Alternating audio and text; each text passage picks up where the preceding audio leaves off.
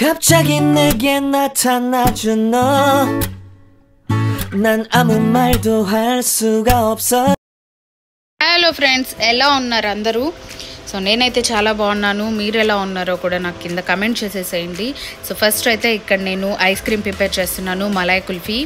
So ఇంట్లోనే హోమ్లో మనకి ఇంట్లో ఉన్న ప్రోడక్ట్స్తో అంటే ఐటమ్స్తో మనం ఇక్కడ ఈ ఐస్ క్రీమ్ని తయారు చేసేసుకోవచ్చు. చాలా ఈజీ అండ్ చాలా సింపుల్. సో దీనికోసం పర్టికులర్గా ఏ ఎసెన్స్లు ఏం అక్కర్లేదు.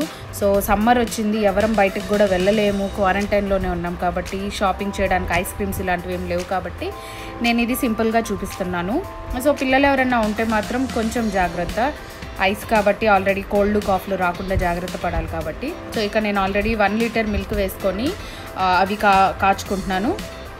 సో అవి కాగేలోపు ఇక్కడ ఒక గుప్పుడు పిస్తా పప్పులు అంటే ఒక 15 అలా తీసుకోండి, అండ్ ఒక 10 బాదం పప్పులు, 20 కాజు. సో ఏదైనా కాజు తీసుకున్న దాంట్లో హాఫ్ బాదం తీసుకోండి ఎంత తీసుకున్నా. సో ఒక యాలుక్కాయ కూడా వేసుకోండి. ఇది మొత్తం నేను బ్లెండ్ చేసుకొచ్చేలోపు పాలు పొంగుతున్నాయి. సో బాగా మరగాలి, పాలు అనేది ఒక 15-20 మినిట్స్ మరగాలి. సో వాటర్ పూర్తిగా ఎవాపరేట్ అయిపోవాలన్నమాట. వాటర్ కానీ ఎవాపరేట్ అవ్వకపోతే మనకి ఐస్ అయ్యాక కూడా, అది ఐస్ క్రీమ్ అయ్యాక దానిలో ఐస్ అనేది ఉంటుంది. సో అది తింటున్నప్పుడు కూడా అంత టేస్టీగా ఉండదు. కాబట్టి ఈ పాలు అనేది బాగా మరగబెట్టండి. సో ఫుల్గా ఇది ఒక 15 మినిట్స్, 1 లీటర్ పాలు తీసుకున్నప్పుడు మనకి ఆల్మోస్ట్ ఒక 1/2 లీటర్ అయిపోవాలి అవి.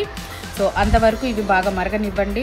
సో తర్వాత అలా మరుగుతూ ఉన్నప్పుడు మనం ఈ మిక్స్ చేసుకున్న పౌడర్ని ఇందులో యాడ్ చేసుకోవాలి. సో జాగ్రత్త, పాలు పొంగిపోతుంటాయి.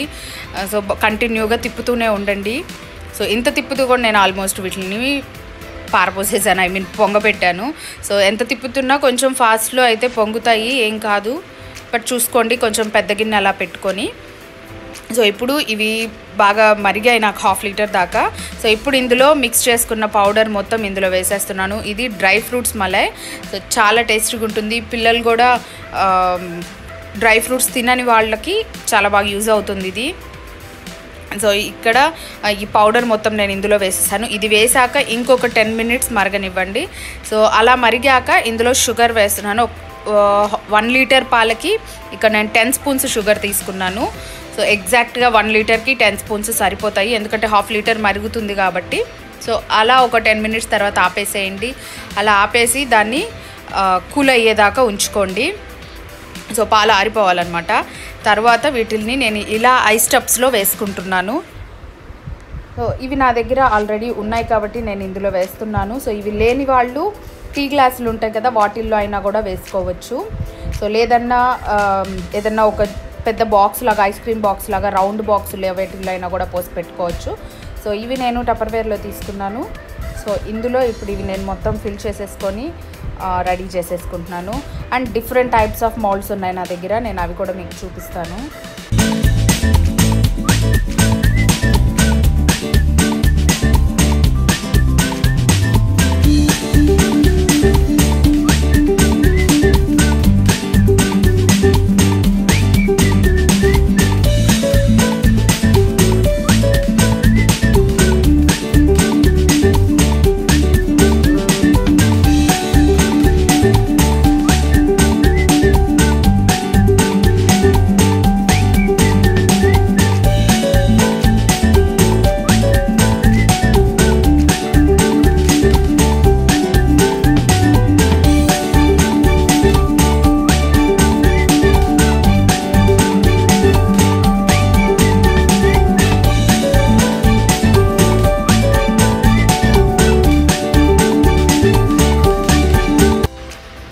సో అవి నేను ఒక 6 ఫిల్ చేసి పక్కన పెట్టేశాను. నెక్స్ట్ ఇవి మనకి ఇలా మట్టి కుండలు అనమాట ఇవి.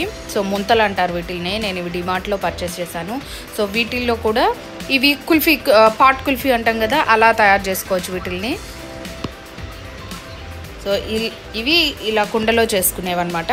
సో వీటిల్లో కూడా నేను నింపు ఉంచేసాను. అండ్ ఫైనల్గా ఇవి అసలైన కుల్ఫీ మౌల్డ్స్. సో ఇవి ఒక రెడీమేడ్ మిక్స్ కొన్నప్పుడు వాటికి వచ్చాయి ఫ్రీగా. సో వాటిల్లో కూడా నేను నింపి పెట్టేస్తున్నాను. వీటిని ఎలా తినాలి అంటే నేను ఫైనల్గా చూపిస్తాను, ఎండింగ్ వరకు చూడండి. సో వీటిని కూడా నేను ఫిల్ చేసేసి మొత్తం ఓవరాల్గా ఫ్రిడ్జ్లో పెట్టేస్తాను. 8 అవర్స్ కానీ లేదా ఒక ఫుల్ నైట్ ఉంచేసేయండి. సో ఈవినింగ్ అలా ప్రిపేర్ చేశారు అంటే నైట్ మొత్తం ఫ్రిడ్జ్లో పెట్టేసేయండి సరిపోయింది. మార్నింగ్ ప్రిపేర్ చేస్తే ఈవినింగ్కి తినచ్చు అనమాట. సో అలా 8 అవర్స్ లేదా ఫుల్గా ఉంచేసేయండి చూసుకొని తీసి. అప్పుడు అది తయారైపోయిందంటే మనకి రెడీ అయిపోయినట్టే. సో ఓవరాల్గా ఇలా ఇన్నిటికి వచ్చాయి ఈ 1/2 లీటర్ మిల్క్. సో ఆల్మోస్ట్ మనకి 10 కుల్ఫీస్ దాకా తయారవుతాయి అన్నమాట ఇది. సో ఈ కుండల మీద మనం కంపల్సరీగా ఇలా ఒక క్లోజ్ చేయాలి, లేదంటే పైన ఐస్ అనేది ఐస్ కడుతుందన్నమాట కుల్ఫీ పైన.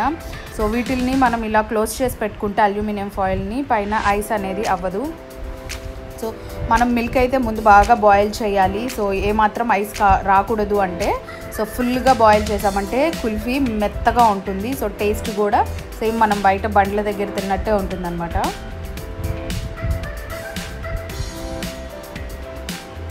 సో ఫైనల్లీ 8 అవర్స్ తర్వాత నేను ఈ కుల్ఫీ మౌల్డ్స్ తీసేసాను. సో ఇది ఎలా వచ్చింది అనేది కూడా నేను మీకు ఇక్కడ చూపిస్తాను.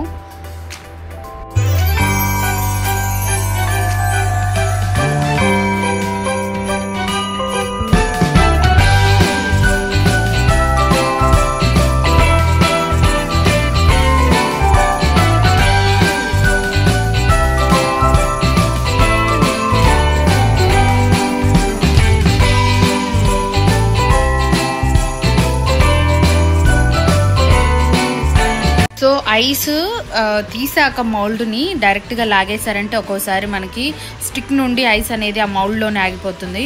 సో కాబట్టి ఇలా ఒకసారి వాటర్లో అటు ఇటు టర్న్ చేసి ఒక 1/2 సెకండ్ అలా ఉంచితే తర్వాత దాన్ని అలా తీగానే మనకి నీట్గా మౌల్డ్లో నుండి ఐస్ క్రీము మనకి స్టిక్కి వచ్చేస్తుంది.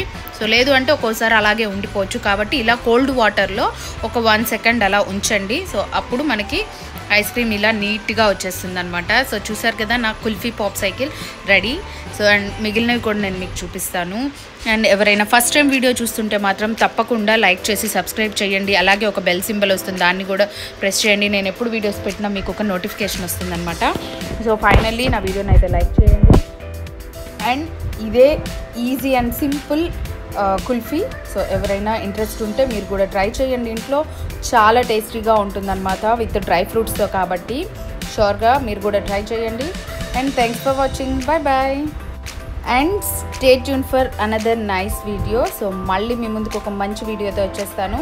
సో అప్పటి వరకు బాయ్ బాయ్.